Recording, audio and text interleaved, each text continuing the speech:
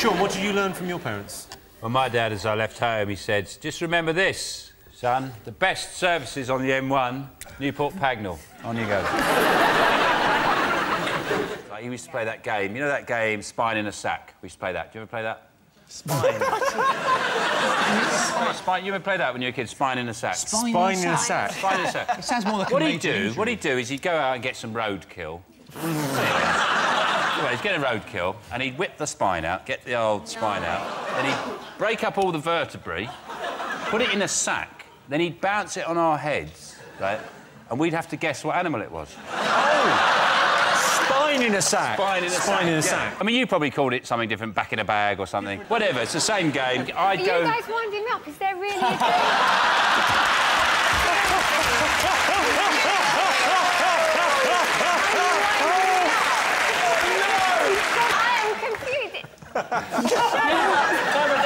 And I'd go, oh, is it chipmunk, Dad? And you go, don't be stupid, that's not even indigenous. How am I going to find that on a road? Harder, Sean, work harder!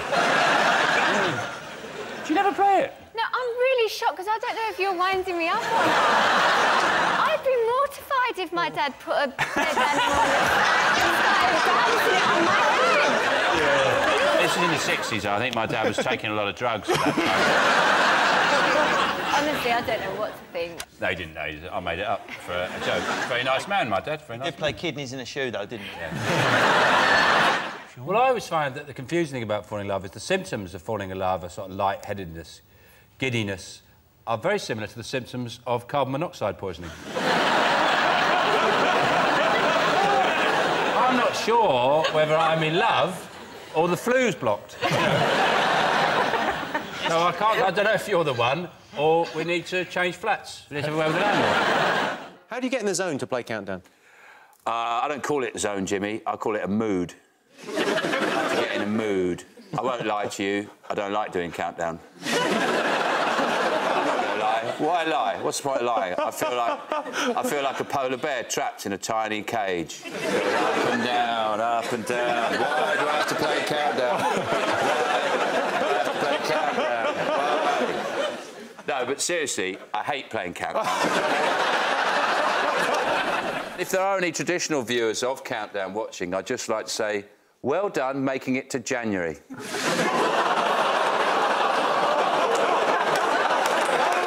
Sean, you feeling confident this evening? Well, no, there's no point in that, is there? I've realised that the only thing this show tests is my patience. You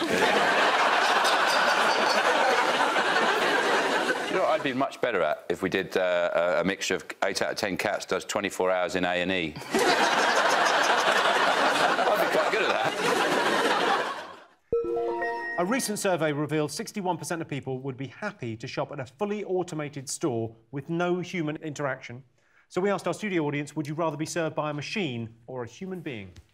It's really annoying, isn't it, when you're in a supermarket and you use one of the automated tills and a light is flashing, to have the DVD or a bottle of wine, and you know, you need help. They never work, those things. You're supposed to pay for them before you leave. No. I've lost it with them. I've just shouted at the machine. So I've swiped this loads of times, and I've just said, look, I've taken the chicken, OK? Do your worst. The chicken's coming with me. So I'm a hostage, so I walk out of the shop like this, go, I'm having this chicken, OK? I've tried to pay, you won't take it, I'm going. Drives me nuts. Yeah. It is annoying. And then you swipe, nothing swipes, and then you go, an apple, no sticker on it, just goes boop, and you go, what the...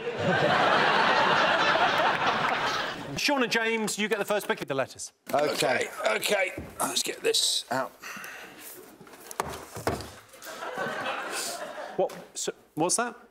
Oh, I find that the music, the Countdown music, I find it very difficult to concentrate to. It actually puts me off. And I thought, I've got music at home, which is exactly 30 seconds long, which I find very easy to concentrate to. So if you don't mind, I'd like to listen to that. No problem at all. While we... That's well within the rules. Yeah. OK, do you want to pick the letters? Do you want to pick the letters, James? Yeah, I might as well contribute something to the team, so... We'll take a vowel, please. O. I'll take another vowel, please. A. A consonant. N. A consonant. Z. A vowel. U. A consonant. H. A vowel. O. And Zuo. A consonant. G. And another consonant. And the last one, T. And for the first time today, here's the countdown clock.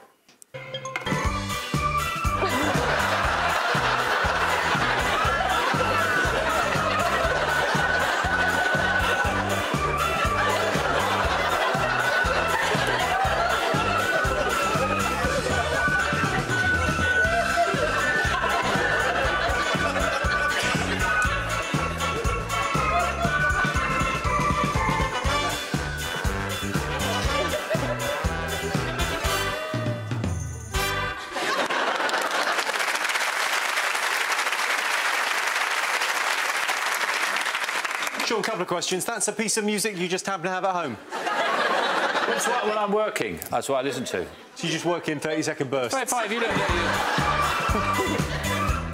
your mind just really closes in and focuses what it's going to do. This bit, I always find I write some of my best stuff.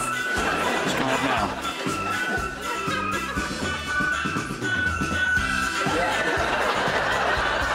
Floods out of me. Yeah. Hope he doesn't put anyone off.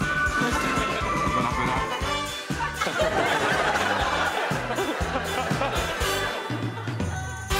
I tell you what, something really does annoy me is when you go into a jeweller's and they're selling loads of clocks and they're all different times. I'm thinking, you're trying to sell me these clocks and you can't even be bothered to get them on the right time. Why would I buy a clock from you that isn't showing me the right time? That's all I want from a clock, is that it tells me the frigging time, and you want to sell it to me, you want to charge me money, and you can't be bothered to go like that. You've got a bloody nerve trying to sell me clocks, and you can't even prove it's not a clock. If it's not the right time, it's not a clock. It's just some numbers. It's some numbers and some sticks moving different ways. It's not a clock. So don't. Next time I come in there, mate. I'm annoyed about that now. Did you ever see that CCTV footage of, like, some armed robbers? I'd love to go into a clock shop with balaclava and go, put all those clocks right! Just hold it to his head and go, now the next one, now the next one. Right, I'm out of here. In your opinion, what makes a man's man? Well, definitely. Doesn't matter what the situation, what's happened, you never flush twice. No. You do what you got to do, you flush once, and then you walk away. No regrets, no looking back, no trying to sort out the situation. That's what a man's man does. Yeah.